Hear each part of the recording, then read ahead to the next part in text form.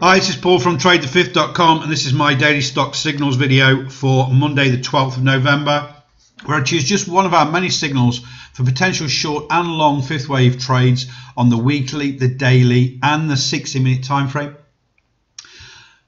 In our members area here, we can see longs for the 12th of November and also on shorts here. I'm going to click and download the spreadsheet, and the spreadsheet for today looks something like this. So if you look at the bottom of the spreadsheet, we've got the weekly, the daily and the 60-minute.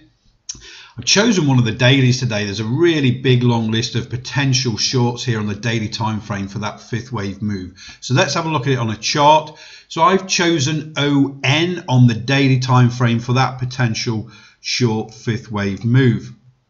So first of all, for those that have our Elliott Wave Indicator Suite, this is our Think or Swim version. We also have it available for NinjaTrader, TradeStation and multi-charts.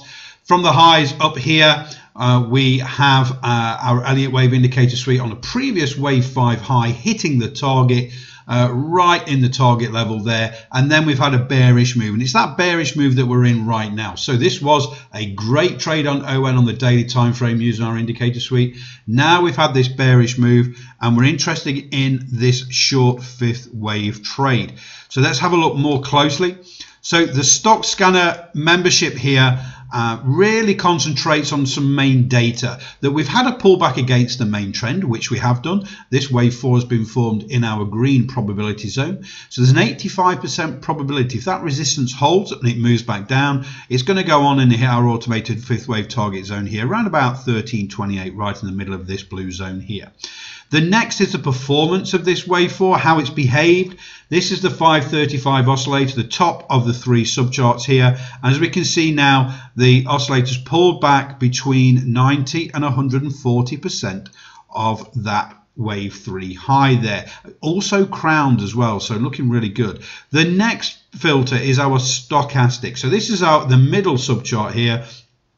The false breakout stochastic, loads of yellow dots on the bottom here denoting a really strong bearish trend. When the stochastic pulls back against there into the overbought zone for these potential shorts, it's most likely wanting to return to that main bearish trend. So we have got a high probability trade on our hands here. So how do we set this up? Very, very simple. First of all, the stop loss. We always need a stop loss. That's got to be above the wave 4. So that's around about 1891 there. Now the entry has to be below our 6-4 moving average low here, this red moving average.